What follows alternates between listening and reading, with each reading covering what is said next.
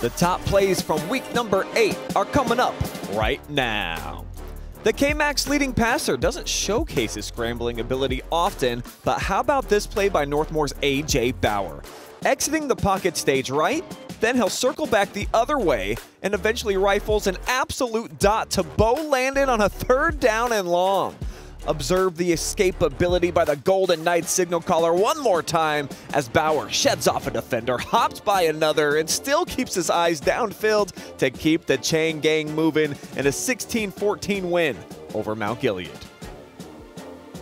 Carey on the road at nominee number 2, looking to beat Colonel Crawford for a 4th straight season, and Mace Puckett shoots in off the edge and swats the ball right off Logan Goddard's foot, setting up the go-ahead score on the road as mentioned. And as we slow it down a bit, you'll see it's a great snap, quick release, but Puckett just too much speed off the edge, helping Carey stay in the driver's seat for the N10 title. If we didn't have the video evidence, you may not believe me, but the Lucas offense rode the right arm of Bobby Grover to a big win over North Central. And check out this throw on the move for Tim Daley, who makes an awesome adjustment to secure the grab, and the defender can't even believe it. 51-yard touchdown connection, one of a 3-pack of TD tosses for Grover in this game, but none prettier than this dime on the money to Daley in a 50-0 blowout victory for the Cubs.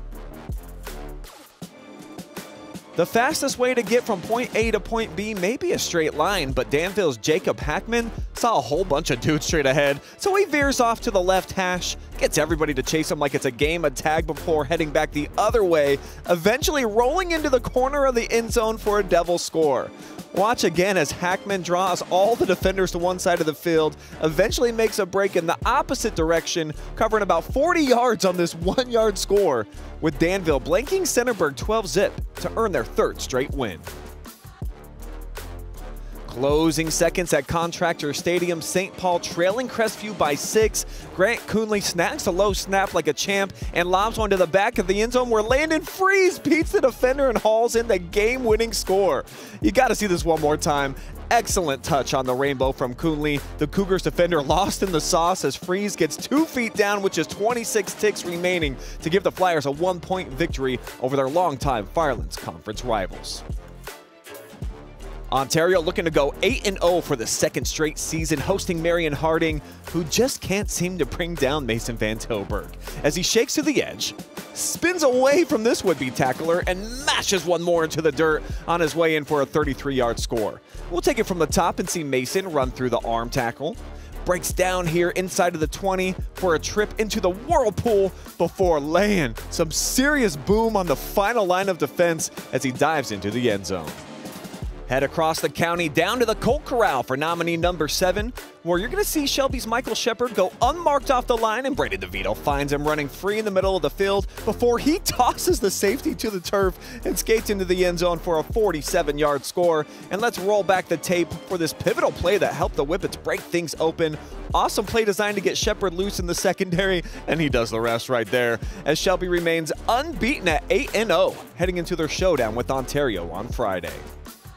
More from the MOAC at nominee 8, fresh off a Galleon touchdown. Pleasant's Christian Burns is going to answer the call on the very first ring, racing his way through traffic like a crotch rocket in rush hour on the ensuing kickoff, bursting to the front of the pack and gets a last-second block to spring loose into pay dirt for a 96-yard Spartan score. Another kick return touchdown coming up at number 9, Hillsdale. Gonna kick it deep to Northwestern's Mason Myers, who will showcase the 2020 vision and speed as he accelerates through a couple of small windows and openings and comes out on the other side untouched, cruising 83 yards back to the house to get the Huskies on the board. Our last nominee is the final play in overtime for Big Walnut on the road at Westerville North, where Nolan Buirley will fight his way over the goal line in for the game-winning 2-point conversion as the Eagles walk off on their OCC rivals at their place to stay on top of the Capital Division with a 7th consecutive victory. Make your vote count. Comment below for the top play from week number 8.